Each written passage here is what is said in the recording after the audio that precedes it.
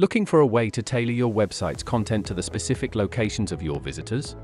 There are two powerful options at your disposal: IP to location and the HTML5 Geolocation API. IP to location involves using the user's IP address to estimate their location. This is done based on databases that link IP ranges to specific geographic locations.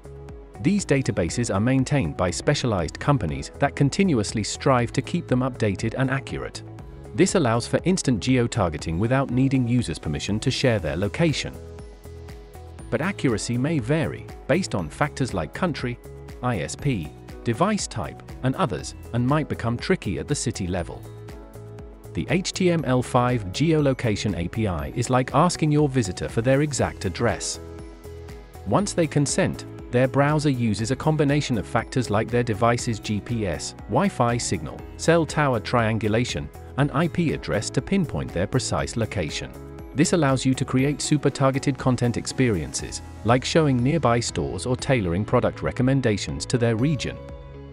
However, since it requires visitor consent, geo-targeted content can't be served automatically when they first land on your site.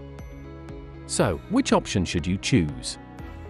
If you only need to show geo-targeted content at the country or state level, IP to location will likely be sufficient.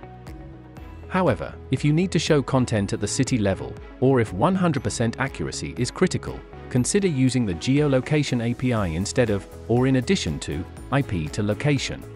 By combining both methods, you get the best of both worlds. When new users visit your site, they'll initially see content based on their IP. If they agree to share their precise location, the page will update, displaying geo-targeted content using the Geolocation API. If so, a WordPress plugin that makes all the difference.